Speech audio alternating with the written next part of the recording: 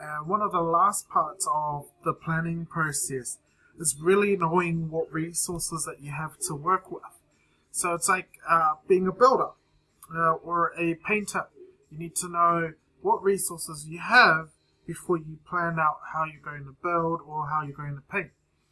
Now, same concept applies here, except it's with designing your spreadsheet. Now, questions to ask. What kinds of materials are required for a spreadsheet? So, software might include Excel. Do you have that? Which you do. Hardware. Do you have the computer that you need to design the software? How much will this cost? How much time will each stage take? What skills will be needed to create the spreadsheet solution?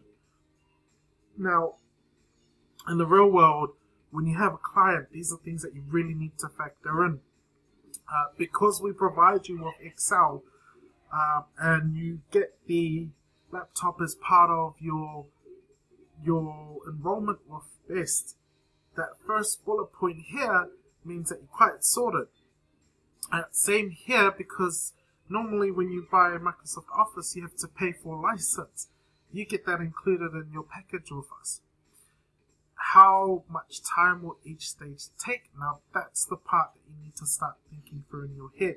You would have figured out your milestones, but then you need to think about, okay, with the resources I have, with the skills I do know, how long do I think that this will take me as part of my planning?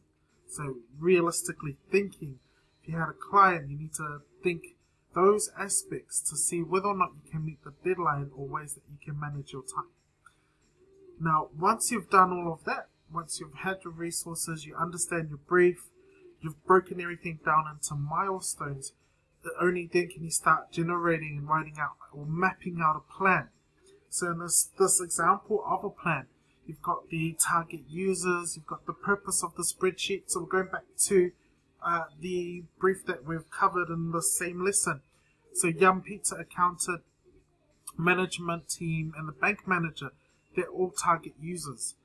They'll be using the spreadsheet that you'll be creating. And what was the purpose? We go back to that brief. It was to calculate net profit loss after income and expenses.